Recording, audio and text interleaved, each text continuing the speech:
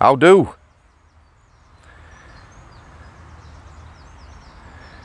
Yes, you're a lovely boy. Steady, steady. Show the new subscribers what a good lad you are. Oh, you're giving me your paw. There's a good lad. How do? Right, I've had a bit of a tough week at home. You know, stress, mental health, things around us. Those of you who don't know, last September I had a heart attack, but the week before a couple of weeks before, my daughter was diagnosed with anorexia. Children, you know, when they're not well, it affects you badly. However, I've got a bit of a plan. I'm going to crack on like you do, because that's what you do, isn't it? Right, little update. My studio's gone. I'm sure you're all aware that most of my interviews I've done in the car. The family car has gone, needs must, and I'm back on my motorbike. Yeah, which I enjoy. So, first thing, if you want to contact me, get in touch, you want to interview, just have a chat, ask me a question. Every video on the channel now, in the description, click on the description as an email. That is the only way you can contact me now. I will be logging into that every day. So apologies anyone who's tried to contact me before. I've had various emails or whatever. That's the one now, every single video.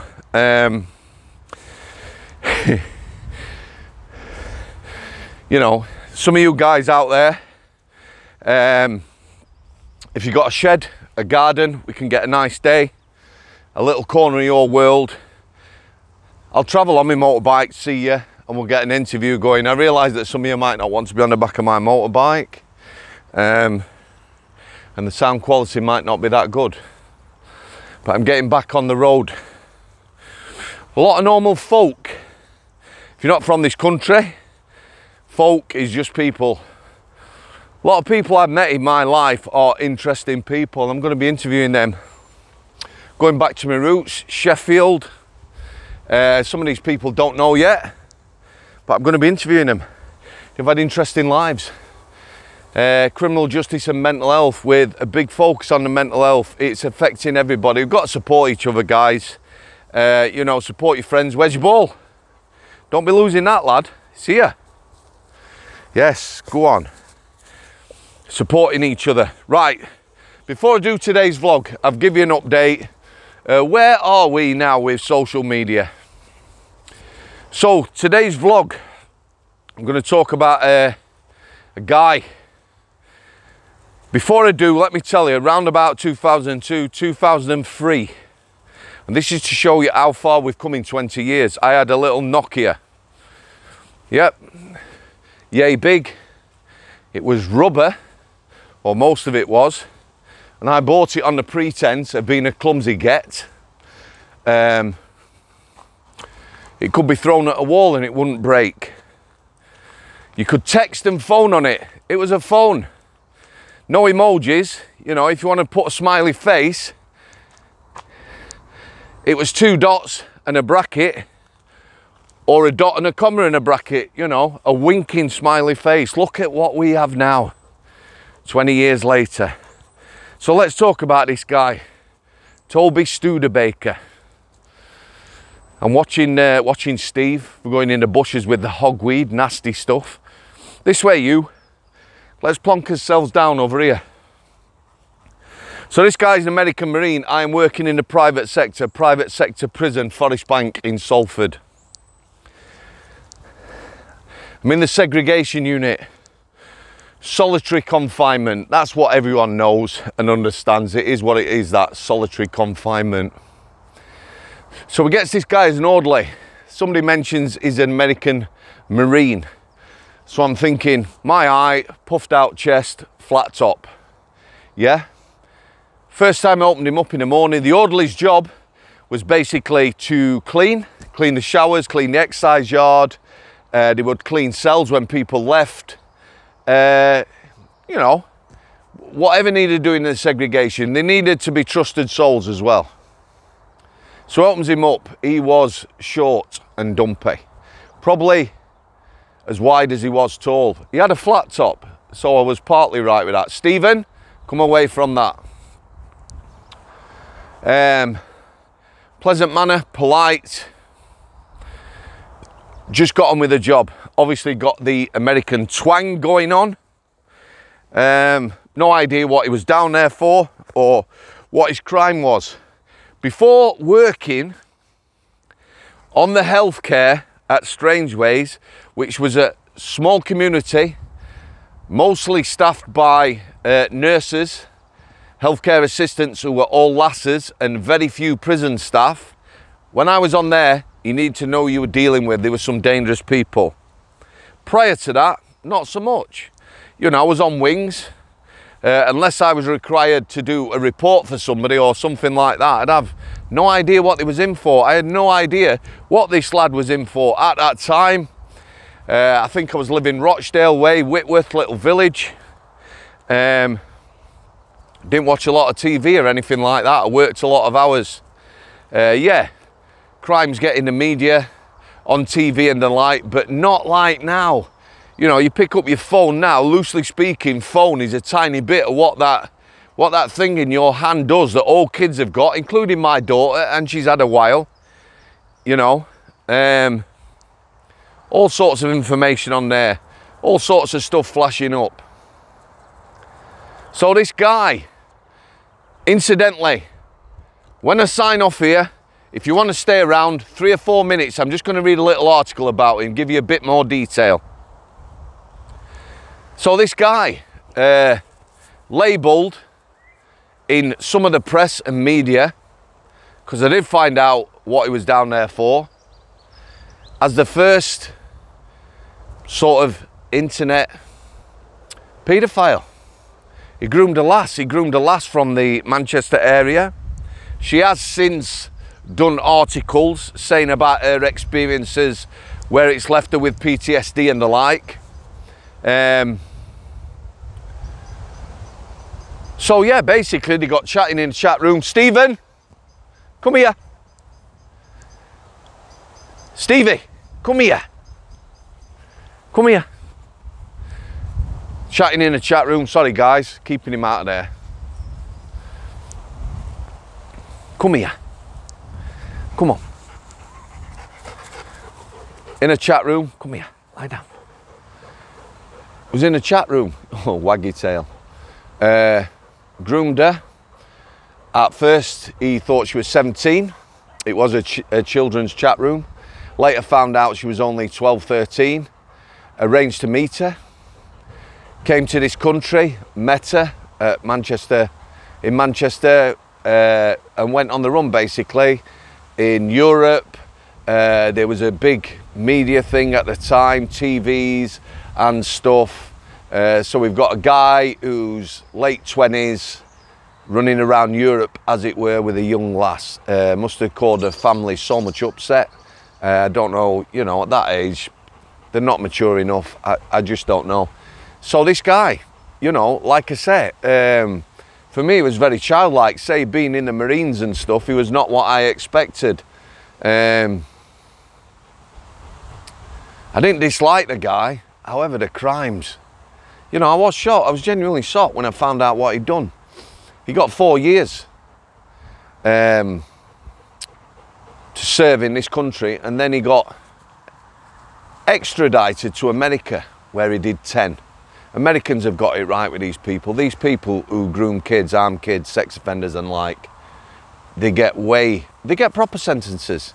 You know, he served 10 years in America, and rightly so, so he did 14 in total, which is a proper sentence for grooming a young girl and probably ruining her life, leaving her with PTSD and God knows what else. I'm going to leave it there, guys. It's a lovely day. I'm going to do 2 or 3 vlogs this week. And like I said, I'm going to be back on the road interviewing people. There will be times when I can use our lass's car. But with what's happening with the economy and that now, price of petrol and diesel, you know, if you live 250 miles away from me, it's an expensive day out to come and interview people. I will be using Zoom, StreamYard and the like, short interviews, and then hopefully as things improve, I'll be able to get out and do one-to-one live. I like talking to people face to face. Right, I'm going to leave it there. Welcome to new subscribers. Thanks for all the continued support. And I'll see you back in the office. Parting shot as always. Stay there. I'll sit there. Boom! And we're back in the room. Very short article this, but you know, I've described my little Nokia phone, what it was 20 years ago, and how far we've come now with phones and the like, and everybody's got one, kids have got them. They've taken over people's lives, really. So in 20 years, what's improved in child safety? Nothing. It's got worse, hasn't it? Because like I said, we all get as kids phones. The other kids have got phones. We don't want them to feel left out. We don't want them getting bullied. You know, I'm sure there's apps out there that can make phones safer or whatever, but the world is a dangerous place. And in 20 years, we've done nothing to educate our kids, have we? Social media is an absolute minefield and nightmare. You know, I keep harping on about this, but in schools now, we need to be educating them. And the other thing is, kids are more open, more honest, they speak the truth and the like. Maybe we've lost something with our kids, how we're bringing them up and that, and you know, teaching them about or the fact that some people don't have money, don't have a stable home, family background, you know, social situations and that, might not have two loving parents, might not have any parents. And kids, you know, I'm quite sure if we put this across right, would take this on board, because kids are the best people to look after kids. If there's a kid in the class who's quiet and shy and might not be dressed well or whatever, you know, we need to teach them about empathy. Yeah. A lass I used to work with, she got brutalised by the prison service because she whistle blew. However, she picked herself up, dusted herself down, and she's now working. She's now back in a job with a career. And credit to her, she knows who she is. But as a kid, she was abused. And it came to a head when a couple of her friends, you know, asked her what was going on. Something was wrong, they knew. She told them friends, and as a group, they confronted her abuser. That's very powerful, that. You know, it doesn't take away the pain and everything else, but it is a very powerful thing. And for me, teaching kids now, because once they leave school, it's a cruel world and it's a tough world. So, very short article.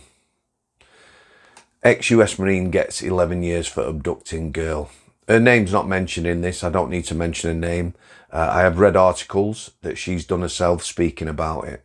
At the time, because of her age, you know, not so much. Anyway, 11 years in America after serving 4 in this country. Like I said, that is a proper sentence for an abuser.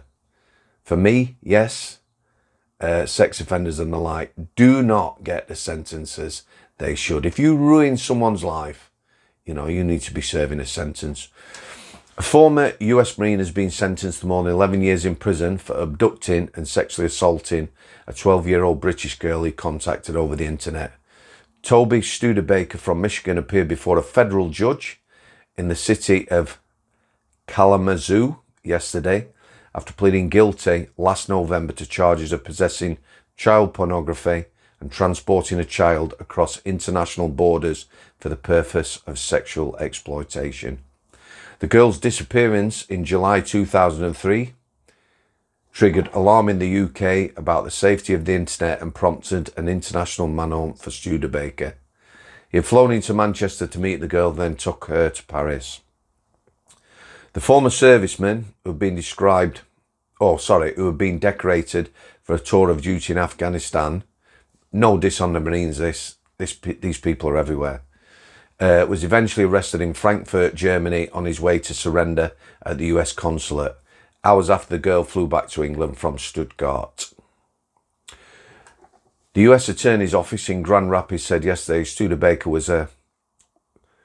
was given a concurrent sentence of 7 years and 3 months on the child pornography count and 11 years and 4 months for the assault. Concurrent means they run together. If they've had them added up, 18.5 years. Again, that's a proper sentence, isn't it? In 2004, he was jailed in Manchester for 4.5 years after admitting charges of abduction and gross indecency in the same case. He was extradited to the United States on his release. His victim from Greater Manchester, who cannot be identified for legal reasons, went missing in July 2003 after she told her parents she was going shopping with friends. She had in fact met Studebaker at Manchester Airport and travelled on to London and Paris before going on to Strasbourg and Stuttgart. Studebaker had claimed he believed the girl was 19. At the end of the trial in Manchester, Judge Mr. Justice Leveson said that Studebaker had, through the internet, groomed an impressionable child into a relationship with the result that she practiced a deception on her family. She left her home and travelled with you to France and then on to Germany. Can't even imagine it was like for the family. Any more protected now? Children? No. Any easier access to children? I would say so.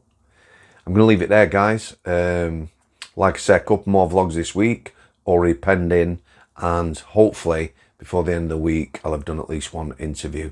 Thanks for continued support. Welcome new subscribers. Cheers. Thanks for coming. I'll see you.